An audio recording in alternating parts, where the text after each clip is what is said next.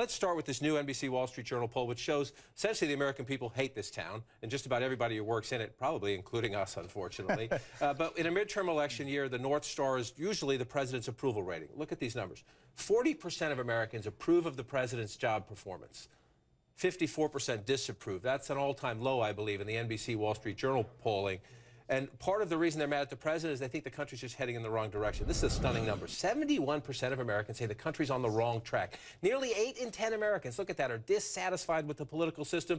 And one more quick number, 71% say Washington bears responsibility for part of what they believe is an economic funk. If you look at those numbers, 3 months from a midterm election, what's the biggest thing that just jumps out? I mean, very ominous sign for Democrats. You're looking at, anytime the president's underwater like this, his party suffers in a midterm election. We're looking at that probably in the House. There's a chance that Republicans take control of the Senate. But the interesting thing in those poll numbers, too, John, is that voters aren't typically motivated behind a specific issue. Unlike 2010, the healthcare drove Republican voters out to the poll. In 2006, Iraq drove Democratic voters out to the poll. We may see a pretty low turnout election here, which may mean that there may not be the Republican wave that you'd expect them to have. They may gain seats, but maybe they leave a couple seats on the table, and maybe they end up just short of a Senate majority. So voters just are not motivated because they hate Washington. They almost think no matter who they send here, it's not going to work. Yeah. But the question is,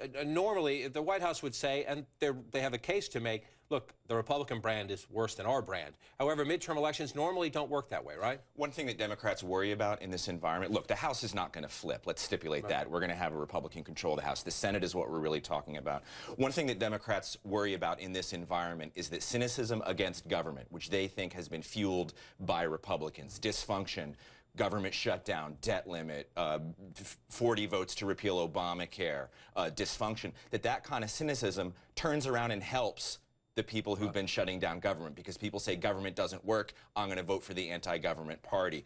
What's interesting is that, as Manu said, there hasn't been a whole lot of coalescing, however, around the Republican brand. Another number in that poll is what we'd guess, 14% approval rating for Congress. The president's going to do all he can to pin that number on the chest of Republicans to expose the divides in the Republican Party, which are deep. So I think when we're talking about the Senate, there are a lot of questions as to who really capitalizes. Democrats are on defense, and they might lose the Senate, no question. But the actual I think the actual conclusions you can draw from that poll leave a lot of sort of open questions of who benefits. The 14% who approved Congress, that's the friends and family, right? I don't think they approve of